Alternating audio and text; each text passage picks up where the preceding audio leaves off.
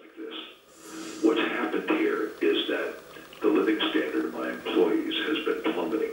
For example, the early results of Obamacare have caused our insurance increase, our cost of medical, we self-insure, to go from 8% increase a year to 12.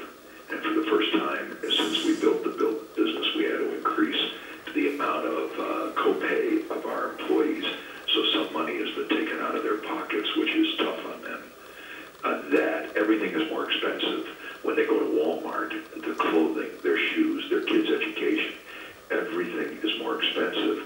And so the living standard of the working people, of the middle class of America, is being materially deteriorated.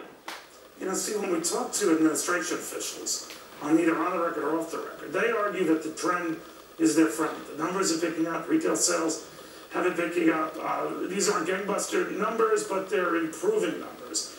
And that's going to help them, and, you know, politicians like say, you know, they're going to get reelected. What do you believe? Everybody talks about what the government is giving them, but hardly anybody talks about what the government is taking away.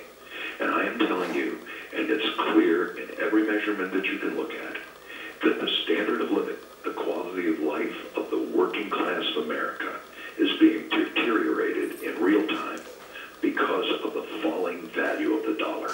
When the prices at Walmart go up, when the price at the grocery store goes up, when the price at the gas pump goes up, you can say that it's because of disturbance in the Mideast.